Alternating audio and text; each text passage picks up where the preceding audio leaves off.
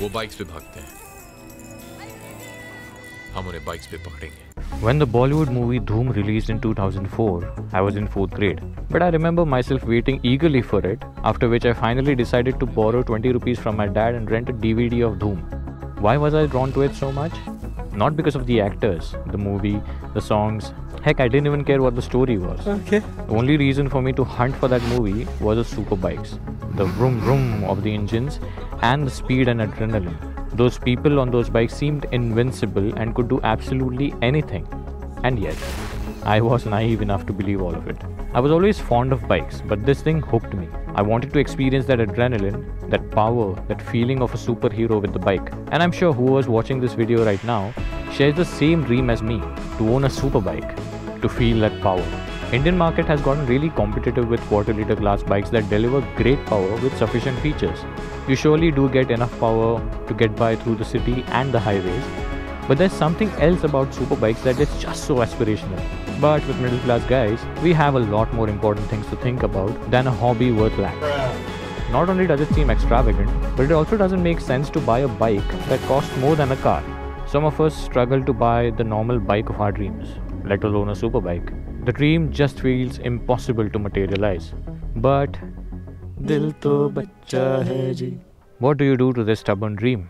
When a middle class guy like me thinks of a brand like Triumph, the first thing that comes to mind is that they're way out of my league. Although when I come across the new offering, the Triumph Trident, the far-fetched, blurry, desaturated dream of owning a superbike gets a little bit vivid.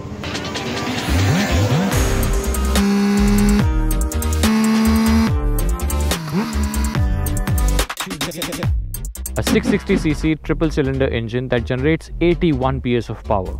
That's more power and displacement than all the bikes I have owned combined. For an amateur rider like me, this is the first stepping stone into the world of dedicated super sport biking. This is the exact same thing I said to myself before I hopped on the bike, followed by the surge of anticipation, or rather anxiety, of riding a powerful middleweight machine. Things can go wrong. What if I lose control? What if I can't comprehend the power? To my surprise, as soon as I started riding, the Trident felt a lot more friendlier than I imagined. Firstly, thanks to its modest build and super impressive weight distribution, I was actually taken aback to find this bike lighter than my own Royal Enfield. It was easier to handle and maneuver around, and did not take me more than an hour to get completely comfortable with the ergonomics and the riding position. And as soon as I got comfortable with the bike, there was just one thing to do.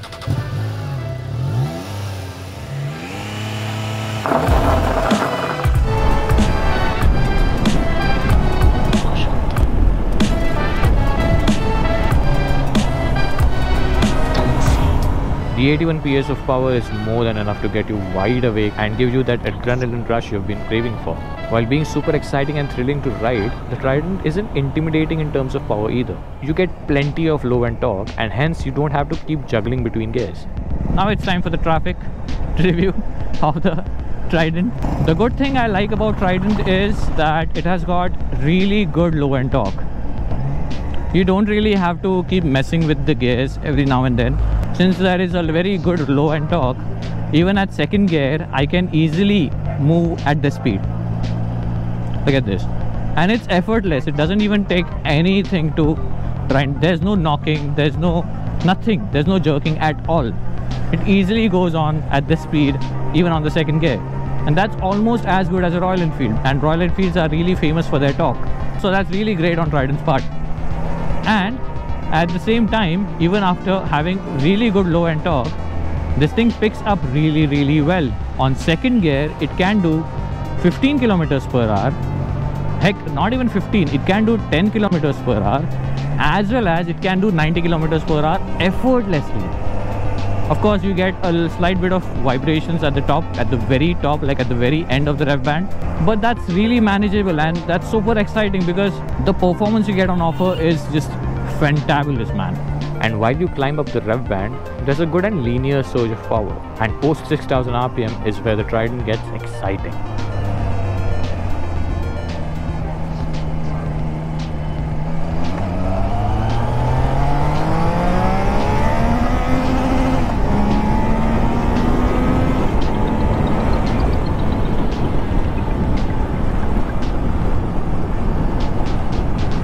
In no time, man, in no time. God damn it.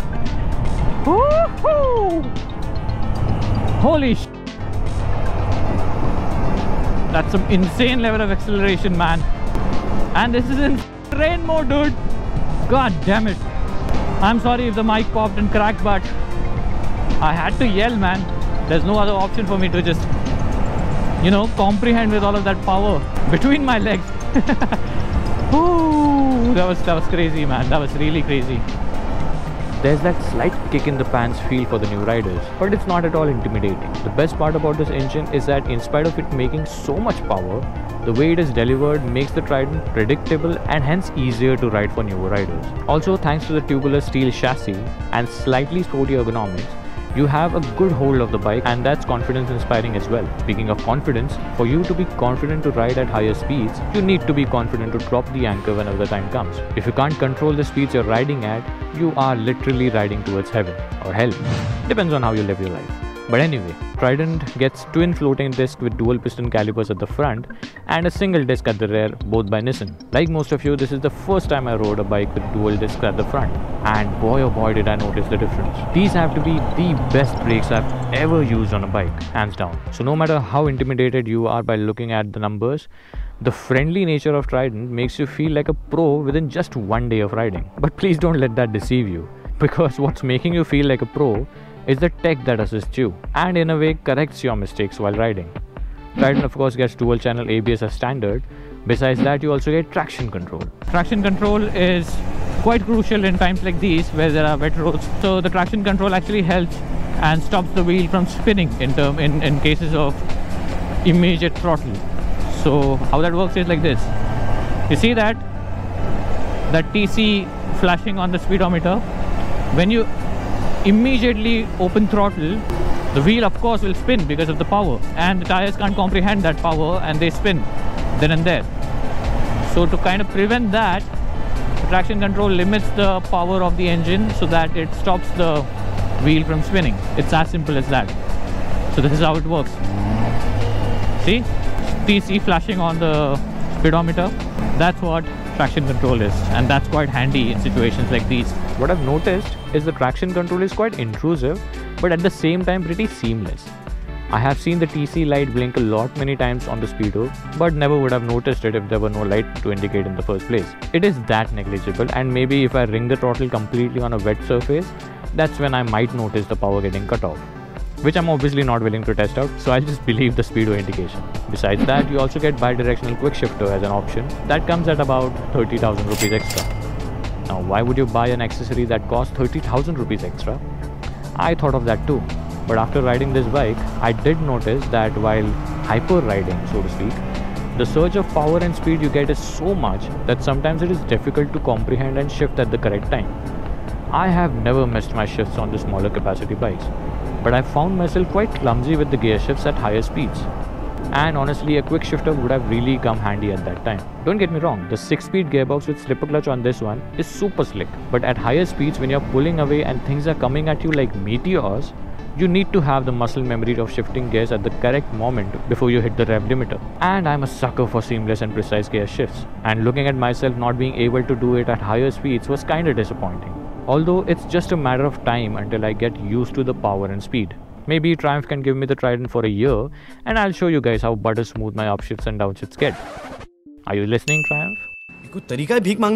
But anyway, besides that, you get two riding modes, the rain and road, that are configured to wet and dry surfaces, which is actually quite crucial on slippery Indian roads given the amount of power and torque this bad boy produces. I couldn't really identify the difference between the road and the rain mode, to be honest, but yeah, the rain mode was slightly, very slightly muted in terms of power than the road mode. So that's basically maybe for, I don't know, beginners who are just hopping onto the bike for the first time, maybe like me, who don't really have an idea of the amount of power this bike has, 81 horses. So you don't really get all of those 81 horses in rain mode, but road mode gives all of that to you. Of course, this bike is a really spoiled child. It looks very innocent, but it has got many naughty things to do under the carpet. And once you open the throttle, the naughtier side just comes up and says, "Hi, here I am." Those were the riding aids that help you get used to and control the Trident 660. Besides that, you also get some interesting features that make your ride even more convenient. Firstly, you get the beautifully retro-styled instrument cluster that's a combination of reverse LCD and color TFT screens that display loads of data that is very easy to read and navigate. The speedometer is quite elaborate. It has got a speedometer, the odometer, it's got the fuel gauge. This is the engine temperature. You can get the fuel status, you can get the trip meter, then the gear position indicator, brightness settings. Then of course you've got the rain mode, the road mode, and you've got a Kawasaki over there. This is the engine temperature, which I like to keep in traffic so that I get to keep a check on the engine. And I've also gotten a temperature coolant high warning while I was in the traffic. So that's also quite scary, to be honest. But that's a really normal deal for a bike of this capacity of the engine. And you'll have to deal with it because our weathers are not really good for engines such big. These are of course the hazard lights, and this is the kill switch, and the start button is of course integrated in the kill switch, so there's that. There are some fancy bells and whistles as well. You of course get all LED lighting even on the turn indicators that are, by the way, self-cancelling. I have no idea how that works on a bike, but that's super cool. You can also opt for Bluetooth connectivity, which comes as an accessory that lets you connect your phone, gives you turn-by-turn navigation, music controls, and lets you control your GoPro. So that's quite slick as well. And me coming from a Royal Enfield, anything that is more than a fuel gauge is icing on the cake. And the icing on this cake is larger than the cake itself. And speaking of Royal Enfield, let's address the elephant in the room, the build quality and fit finish of the Trident 660. You ogle at the Trident from any angle and all you'll find is shiny gold standards in terms of quality. Oh my god, everything is built with such attention to detail, as if the engineer sculpted each part, sang it a lullaby, and put it to sleep on the Trident 660. The switchgear, the body paint, instrument cluster, even the engine internals look so promising that I have caught myself staring at it for hours. I mean, take a look at this tail section. Have you seen a more neatly designed tail on a bike ever? It just looks so perfect. But at the same time, if you zoom out a little bit, everything looks so simple and, for the lack of a better word, minimal. Triumph has taken a different approach this time with the styling of the Trident. And this can be a hit or miss for people looking to buy their first superbike. I mean, I love the way the Trident looks with its modern retro styling. But there's nothing striking about the design that would make you stand out in the crowd. You wouldn't grab as many eyeballs in the traffic as you would from a bike from another brand with a similar spec. But it's good in a way that it grabs less attention and as a result is less prone to unwanted hands wanting to touch and mess with the bike whenever you're not around it. Also, the modest design and simple styling is less intimidating, and that again is a plus for immature introverts like me that don't like people staring all the time. Also, just like the styling, the ergonomics are simple, minimal and comfortable. The frame is narrow and you sit quite low in the saddle at 805 mm of seat height with perfectly positioned foot pegs, which means that longer rides won't be an issue on the Trident, right? I would have said yes, but the Trident's suspension doesn't let me conclude that. Let me clarify. The suspension is surely harder than one would want on Indian roads, but it compensates with amazing control on highways at higher speeds. Alright, let's do the off-road test. The classic Indian off-road test of the Triumph Trident 660. It's not that this road is bad. It's not that this road is just how it is right now. This road is actually good all the time. It's just that I've designed it in a way so that I get to test the Trident 660. You know, for review purposes, we are a very big budget channel, so we get the roads done in a certain way for us to test our bikes. You know, we are a multinational channel, MNC. The suspension is quite hard, to be honest, and you feel each and every bump. You can literally understand it through the vibration of my voice right now. But the thing is that the suspension is quite sophisticated. Okay, now I'll explain what exactly does that mean. The thing is that when you're at higher speeds, and this actually happens with all the bikes that do higher speeds generally, it's that they've got a little tighter and a little harder suspension. What that does is, at higher speeds, the bike doesn't just move all around because of the bounciness of the suspension, and that's actually ideal for speeds at above 80 or 90 or 100 and so on. So that's actually helpful at higher speeds, but the drawback is that it compromises with your ride quality. Now you can't really expect a Royal Enfield level of ride quality from, you know, a sporty bike like this. Otherwise on highways it will be all over the place. And this, actually, I've also checked it at higher speeds, and the suspension is like beautiful. It irons out almost all the bumps on the road once you are at higher speeds. So that's my observation. I don't really know if this makes sense, but that's actually my observation with the suspension. Speaking of spec, of course you get the Showa upside down forks at the front and a monoshock adjustable suspension at the rear.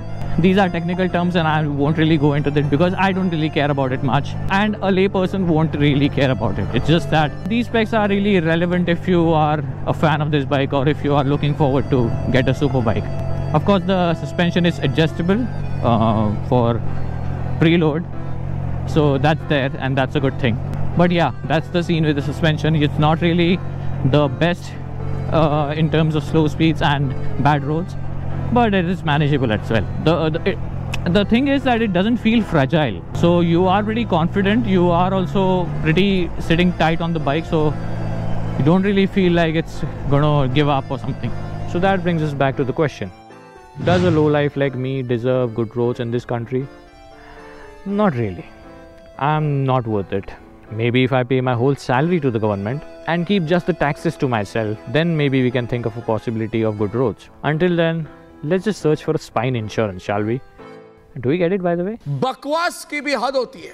But on the brighter side, the joy of finally getting good rideable roads after a miserable patch of potholes, where you can pull away with all of those 81 horses, and the song the Trident sings with its 3-cylinder vocal cords is symphony to ears and the soul.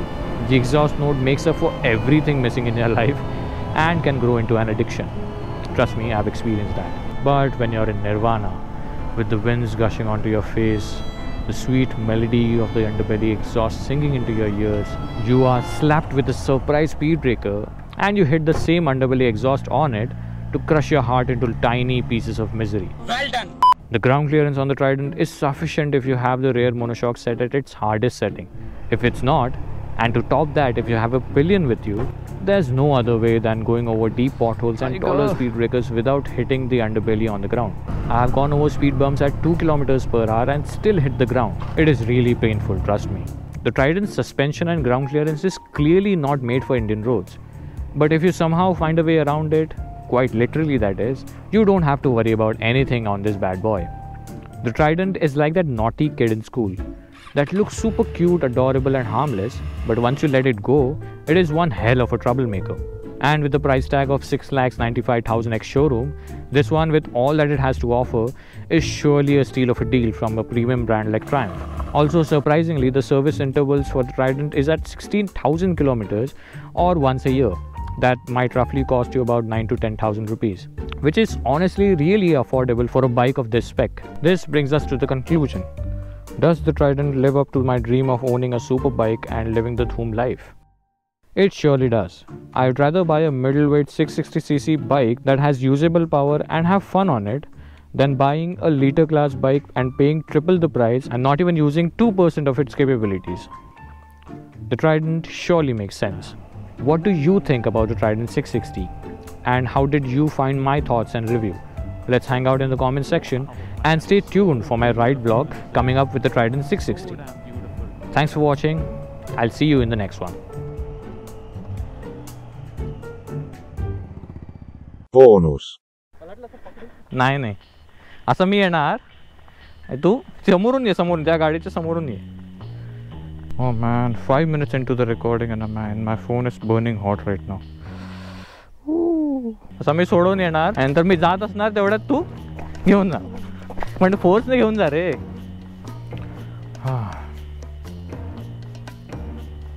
क्यों धूप में तुमको कहीं करना है यार, गाड़ी सीखनी है.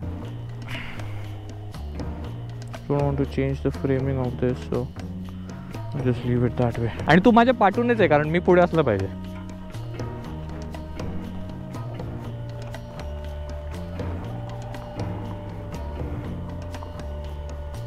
Go now, go! Leave. God. Do I just stare at them and wait for them to leave out of guilt? Please guys, please. Why can't I just peacefully record?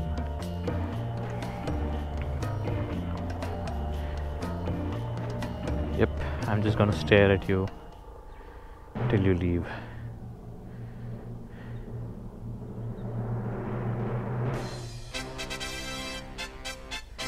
Mission fucking accomplished, man. Woo, woo, woo, woo. Ah, that was good. That was good performance on my part. Just give that death stare into their eyes, and yeah, you've made it, man. You've made it. That was an insane level of performance. Okay, what's next?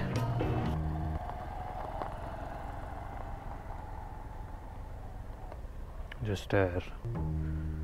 Stare at them to death. Keep staring. ये 350 है. 350. Mileage तो यार ये 30 तक देती है. Okay, that was a kind gentleman, so I can't really stare at them to leave. Why are people kind, man? Why? Can't even be mean to them. Ride all you want, dude. Can't do anything to you.